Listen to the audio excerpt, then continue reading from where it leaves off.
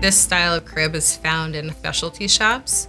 So we kept that in mind when designing it, to have those high-end details, but make it more affordable.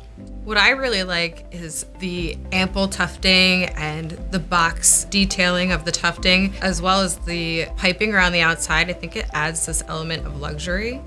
Also, the overall silhouette is very clean, just a soft curve and a tapered foot, making it so that it can fit into any space. It's made out of solid wood and engineered wood, giving it a sturdy, solid construction. This crib meets all safety standards as well as being JPMA certified. What's great about this crib is that it does convert into more than one option, so it can grow with your child. It starts out as the crib, but you can also use it as a toddler bed and day bed.